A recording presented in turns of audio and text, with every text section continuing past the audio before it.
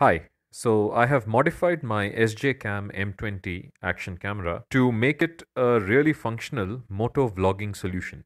Straight out of the box, the M20 as a moto vlogging solution is far from ideal, and combined with some nagging issues specific to Sjcam and cheaper action cameras in general, the making of ride videos becomes a real pain in the ass.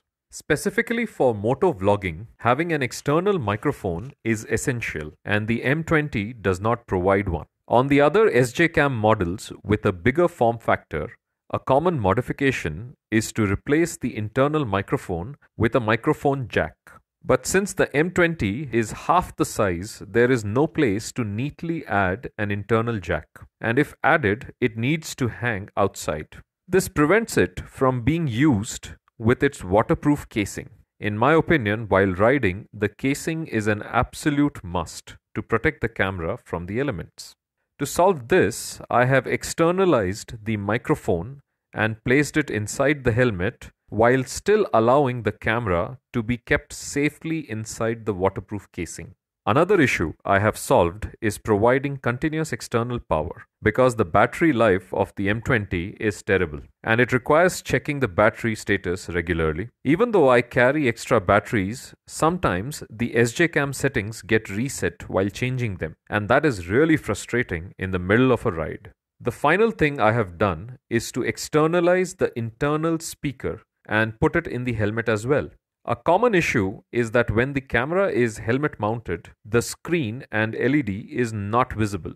It's impossible to hear the beeps when pressing the buttons, leading to guesswork and distraction while riding.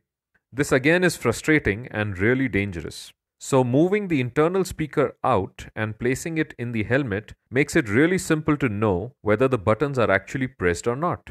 So the camera has this cable coming out from it, which has wires for power, microphone and speaker. I will make a separate video with details on how I made it and a couple of neat tricks. The camera connects to the microphone and speaker in the helmet, and I have made it intentionally modular so that I can use different lengths of cables for some interesting scenarios. Also, when not in use, there are no long dangling cables to deal with. I will make a separate video on this as well.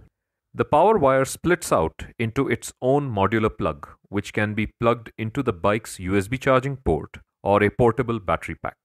With these modifications, I'm hoping that I can try some moto vlogging that will be interesting to watch. Stay tuned.